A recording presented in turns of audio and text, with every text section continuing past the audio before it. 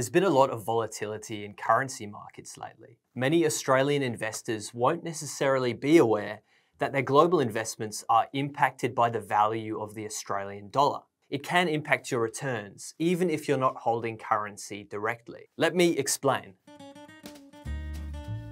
So I'm an Australian investor, and when I buy a stock listed in Australia, I'm buying a company that's value is designated in Australian dollars. But it's a bit more complex when I'm buying a stock listed overseas. Let's say I buy a share of Apple. Because Apple is listed in US dollars, I have to buy the stock in US dollars. Somewhere along the line, I take my Australian dollars and I transfer them to US dollars in order to buy the stock. The key is that when I buy Apple shares, I actually get exposure to two assets. Number one is the Apple stock, and number two is the US dollar, which I'm exposed to by holding a US listed stock. This isn't an issue for a lot of investors, particularly when the US dollar is going up in value. This means that when selling the stock, it will be worth more in Australian dollars. But if the value of the US dollar goes down, the net returns from my Apple shares will be lower than the pure return of the Apple stock. This is a problem for investors in market environments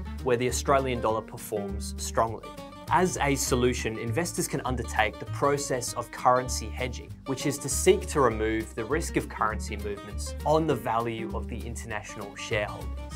By selling the currency that I have exposure to, in this case the US dollar, the impact of currency fluctuations can be minimized. Many ETFs are internally currency hedged, aiming to give investors exposure to Apple stock without the impact of currency fluctuations.